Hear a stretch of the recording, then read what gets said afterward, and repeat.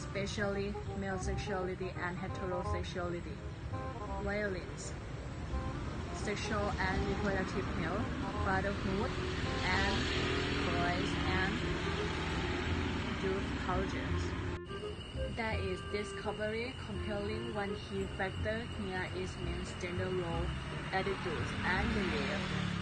Men's agreement with sexist, patriarchal, or sexually hostile attitude is an important predictor of their use of violence against women and men.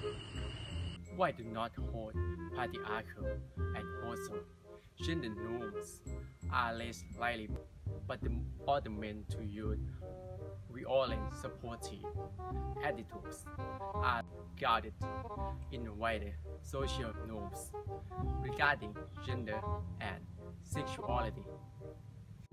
In fact, in many ways, violence is part of normal sexual, intimate, and family relations. There is compelling threefold rationale for directing violence prevention effort at children and young people. First, male and females adult relationships are important. The norms and practices they take on in adolescence. Second, violence supportive attitudes are already well established in adolescence. And patterns of physical and sexual violence are evident in some young people's intimate relations. Third, violence prevention education among children and youth has been shown to work. However, the article also conveys from the above mentioned.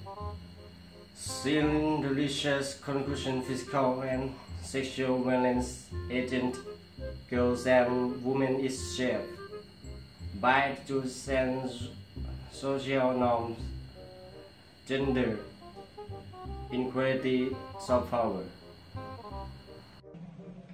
And avoid quality of other social factor and gender gap in attitude toward violence against is tough by attitude towards gender roles and relation, also tough intimate partner violence at the level of relationship and family as well.